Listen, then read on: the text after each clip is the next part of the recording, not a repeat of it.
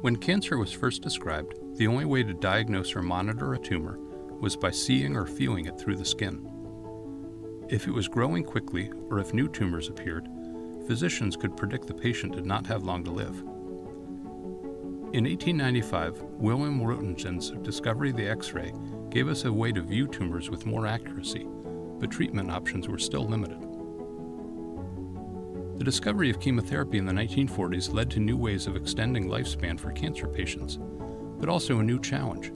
How could we tell which treatment worked best? The solution was to share standardized data. At cancer hospitals around the world, physicians who were using the new treatments all agreed to measure tumor size the same way. By comparing these measurements, we could tell that the best chemotherapies were the ones that shrunk tumors the most. Today we have many new therapies available to treat cancer, and once again we have new challenges because they don't all act like chemotherapy.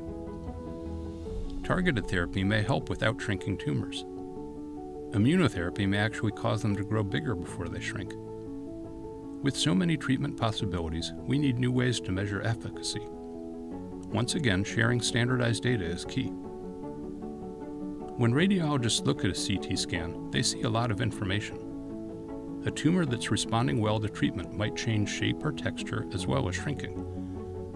But making judgments about a tumor's shape or texture requires years of training, and two experts might interpret the same image differently. So we discarded this extra information. Now, Radiomics lets us turn it into standardized data that can be shared. Radiomics is a way of using artificial intelligence to measure every aspect of the visual information contained in standard medical images and compare how it changes over time. Our work depends on the donation of thousands of CT scans from cancer patients in clinical trials all around the world. By analyzing the visual information in these scans, we are able to predict whether a therapy will be effective after just 2 months of treatment, much sooner than if we consider tumor size alone.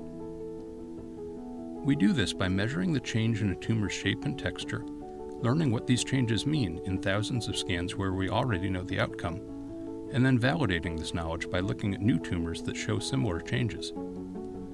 When a tumor grows more irregular in shape and more heterogeneous in texture, while also increasing in size, we can now predict accurately that a treatment isn't working.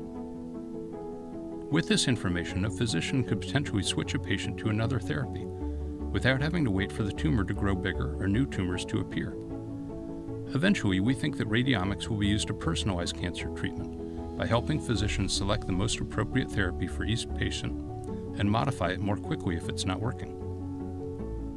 This personalization won't require more tests, more scans, or more surgeries, just computing power to analyze the medical images patients already get. We've come a long way since we measured tumors with a ruler. The hidden information we collected along with those measurements holds the key to the next revolution in cancer treatment.